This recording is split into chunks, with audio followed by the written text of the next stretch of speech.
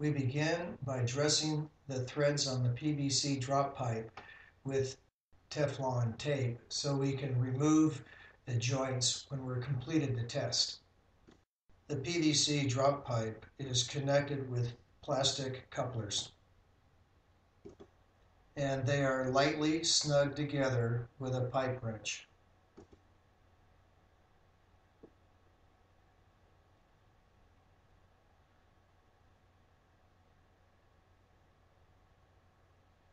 Here we are attaching the pump to the bottom of the drop pipe.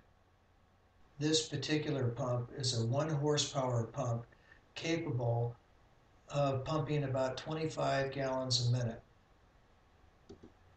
It draws about 6 amps.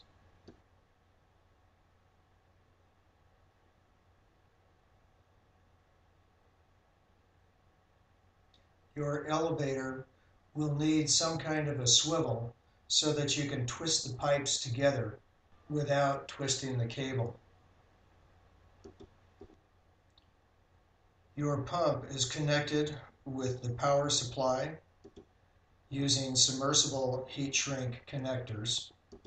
We've also added a 1/4 inch irrigation spaghetti line to provide air down to the pump so we can measure the static level of the well, and then there is the safety rope.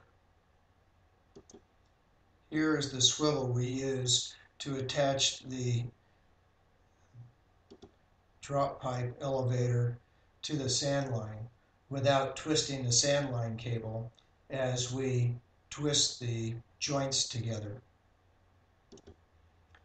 Here is our setup for feeding the rope and the power line down the well as we drop the pipe. Now the well motor is installed with the drop pipe, and we're ready to begin our test.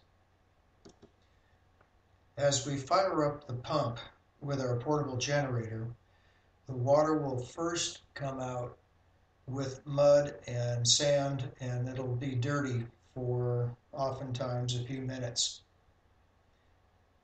But later, that water will clear up, and we'll let the pump run for about 4 hours so we can develop a understanding of the aquifer and the production capability of the well.